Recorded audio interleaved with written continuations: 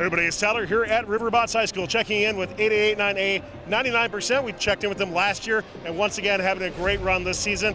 Finalists at Last Bowl and Excellence Awards. You're already qualified for Worlds once again, so congratulations on that. Of course, looking forward to seeing them there. But let's focus on this year's robot and what they have to bring. We'll be talking about a lot of different aspects of this as we go through. Overall packaging is very good on this robot. But we'll be covering a couple of key attributes, of course, from their intake, modifications to the Lady Brown that they're making as well, and maybe talking about some of the different sensors on this robot. Let's learn about 99% coming up here once again on Pits and Parts. This video on fun is brought to you by viewers like you and also in partnership with the following. The Robotics Education and Competition Foundation provides fantastic programs for students from elementary school all the way through college. These include VEX, aerial drone competition, online challenges, JROTC, girl-powered, scholarships, certifications, and so much more. To discover these exciting opportunities, visit recf.org and get connected. Jeremy, let's talk about the drivetrain on this robot. Flip it over, tell me more about it. We'll be working our way through the intake then. All right, so here we have a 6-motor, 600 RPM drive. It's super fast. It's on 2.75-inch wheels.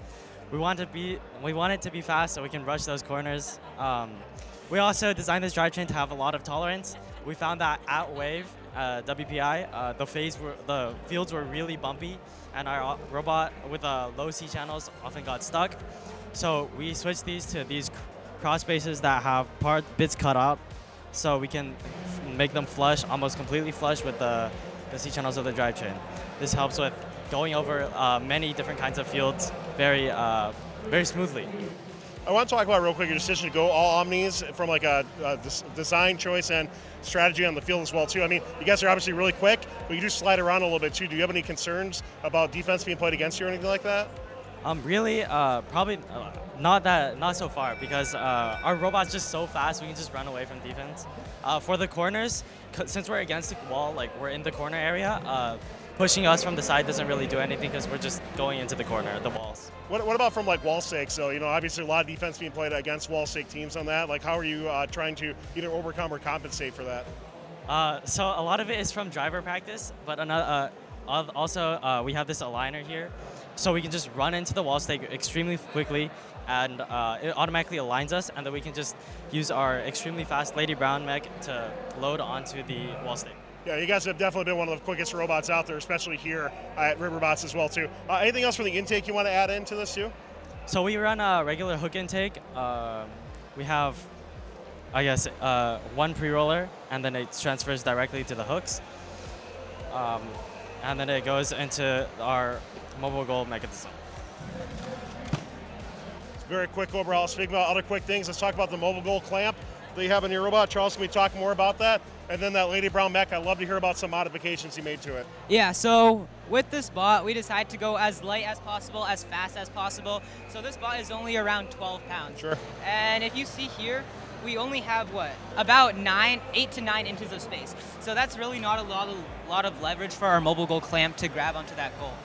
So we decided for this bot, we decided to run a locking clamp. This is just because with a normal clamp, we were not getting enough leverage on the goal. So when we had a full stake and we were spinning around, the goal would fall flat against the ground. So now we can push on it, nothing happens. We can pull up on it, nothing happens. And yeah. Also, we have this Lady Brown here. If you notice, it's quite short. And this is just so we can do 360s well, our Lady Brown can go full 360. And this way, when we rush for those opponent positive corners, we can try and steal those goals without using our back clamp. So you guys have some meta elements in your robot, obviously, right? How do you think the meta is going to change on it? As you guys are looking at future designs in your robot, do you see anything maybe changing from that aspect? Really, I think this bot is honestly really competitive, and I think we could go pretty late season to it, at least until regionals. Yeah.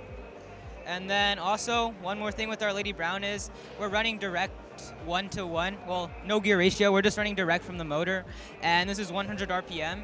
And at Wave, we were running 66 RPM. But we found that 100 RPM had enough torque. And it was also faster. So you mentioned defense on the wall stakes. And one more thing is our Lady Brown's faster than other teams. So that means we can score those rings and be out of there faster, which runs away from that defense. Yeah, you guys have been doing a great job with that, no doubt, as you go through on here. As we talk about some of the different sensors on your robot as well, too, Ryan, you're going to start out covering a few of those. I know we're going to pass over to Peter to kind of wrap up on that, too. Yeah, so most of our sensors on this robot contribute to our odometry, and that's because odometry has one major flaw of when you run odometry for over like an extended period of time, the errors will stack up, and when these errors stack up, your autonomous will become less consistent and less accurate over time. So in order to combat this, we have these 4 sensors on our robot right here, here, and here, right there. And what these sensors do is essentially track the distance between the robot and the wall, and essentially try to guess where the robot is in the field. Peter will go in more detail about this later.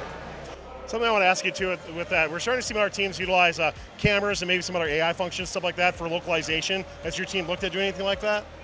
We haven't really looked into that yet, but that is a potentially good idea. So can't wait to see what that is. What are parts of the sensors you want to talk about, Peter, on your robot? Yeah, so we've already mentioned the distance sensors that we've mounted on our robot that we use for localization, and they supplement our odometry routine in order to account for any drift that might occur during both our match auton and skills runs. And then one thing that we use for the distance sensors is that, well, like contrast with previous years, is that last year we had to specifically turn, like drive up to walls and then manually code a reset, look at this wall and then like measure the distance.